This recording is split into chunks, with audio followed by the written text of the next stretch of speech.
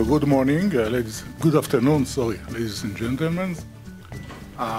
Most of us here are orthopedic surgeons, I believe, and we like new toys. I certainly like new toys. So this is the first report on a new toy. We'll see if it will materialize to anything significant in the future, but this is a try. Let us see. Well, the Hexapod frame, which Mark so beautifully described just before me, is the workhorse or the main technique to correct deformities. It started about 20 years ago with a cello frame, maybe even more than that. And then it was exclusively by them.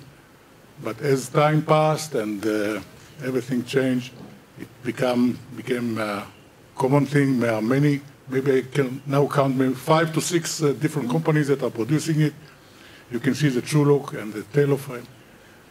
At the moment, everything is manual. Well, it's a very nice computerized frame. You go draw out the plan from the computer and you give the patient, but he's moving the struts with his hands.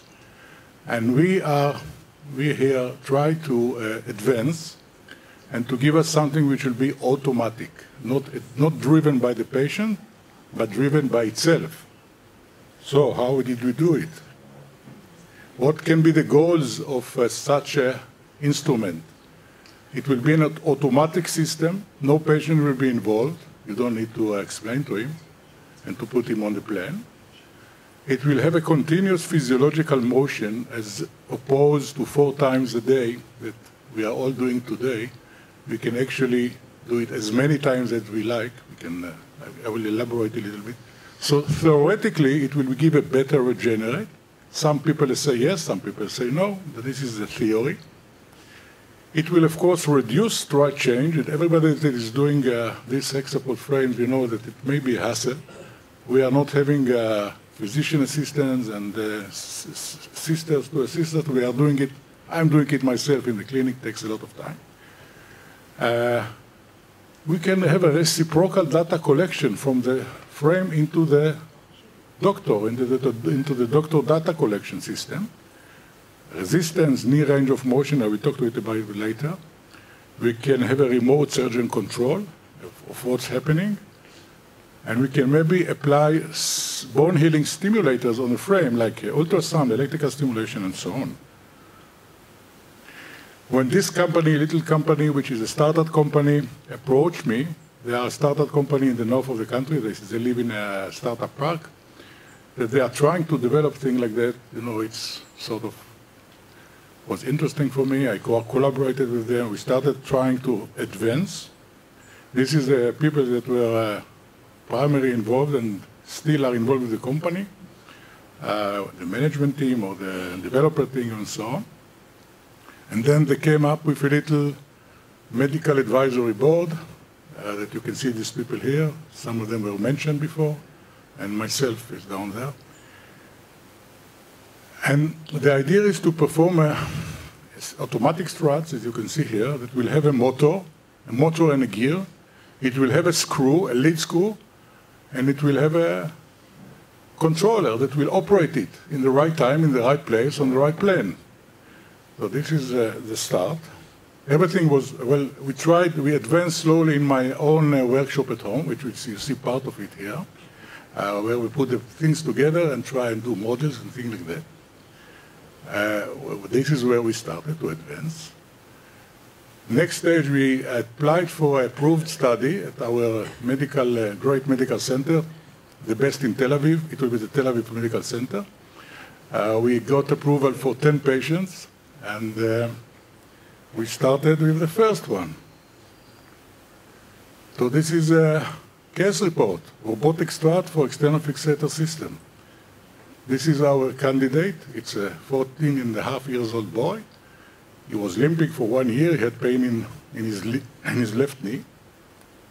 What we can see is an adolescent gain of varus. Sorry. We need to correct 18 degrees of varus, 18 degrees of internal rotation, and to lengthening by 20 millimeters. We have applied a standard teloframe on the leg, on the tibia. This was the initial operation. And these were changed for the automatic struts. We draw up how it's being done. We draw up the plan, the correction plan of the correction plan from the for the teloframe. Then you have 6 numbers of the initial frame and 6 numbers of the final frame. So this is what the system needs. The 6 numbers, the 6 lengths number of the initial and the 6 lengths number of the final frame.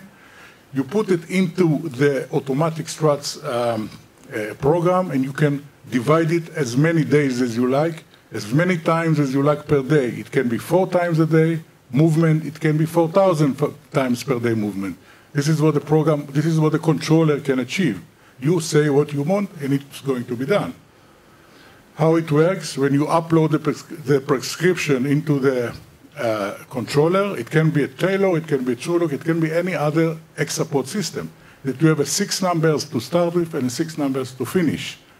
You convert it to the auto prescription, and then you divide it into segmentation. It can be days and how many times per day. You load it into the controller, you check the safety parameters, and you start moving.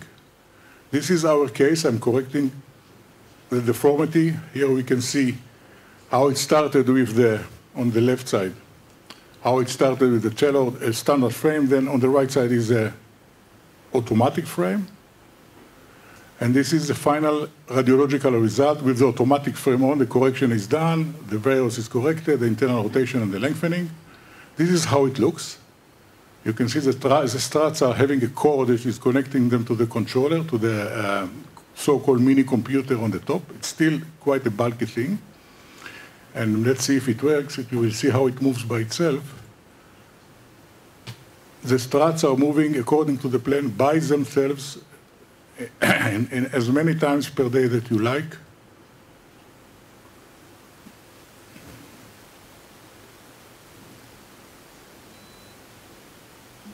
Number 1, number 2, number 3, number 5, and so on. So it moves by itself, okay, according to the plan. So the bone deformity was completely corrected from 18 degrees of varus, internal degrees of 8 degrees, and 20 millimeters of lengthening. It took 21 days. We also applied a residual program of another 6 days on the same frame. Function was good. There was no significant pain. At the moment, what the system can achieve, has a manual and automatic mode. We can actually move everything manually as it used to be in the past, but it moves automatically. At the moment, we have a medium size and a long size integrated struts. The control box, as you saw, sits on the upper ring. It has a quick release mechanism, and it has a full compliance with safety standards, and it works with the computer. What the system can monitor at the moment, the patient compliance, the movement in millimeters per day. It gives us the date and time of all events. If there are any error events, if there is overcurrent, if there is overvoltage, it is a sign of more resistance. The force now can be used, is about 55 kilograms of force that the system can deliver, and it actually is enough to do what we want. It has now, it starts on application for the FDA and the European certificate road to achieve certification. It doesn't need any more human clinical trials because it's based on existing mechanism and existing frames. It's only an improvement. And the roadmap to the future, which is, I think, is still ahead, quite ahead of us because we are only in the primary or only the prototype. The controller needs to be much more compact, has to be much smaller. We have to have one size that fits all. At the moment, we still need to use extension to move from medium to larger size and so on. We need to have it from 60 millimeters to 300 millimeters on one strut.